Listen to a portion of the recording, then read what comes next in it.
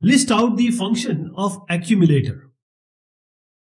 So before I can tell you about accumulator, let's go ahead and see here the architecture of 8085 microprocessor, where the accumulator actually lies.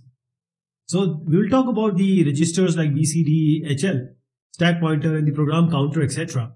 But here we have accumulator. Why it becomes so important? Because accumulator, this is a 8-bit register first of all in 8085. So register is nothing but the combination of flip-flop. So a flip-flop means one register. So this is a part of ALU, arithmetic logic unit. This is the important part. So this particular register is used to store 8-bit data and also to perform the arithmetic and logical operations. So the result of the operation is stored where? In accumulator. So we identify it using register A.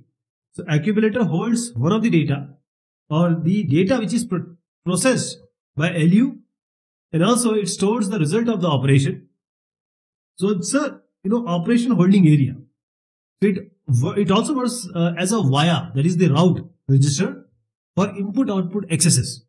What does it mean? It reads data from the input device and it transfers the data to the output device. This is your accumulator.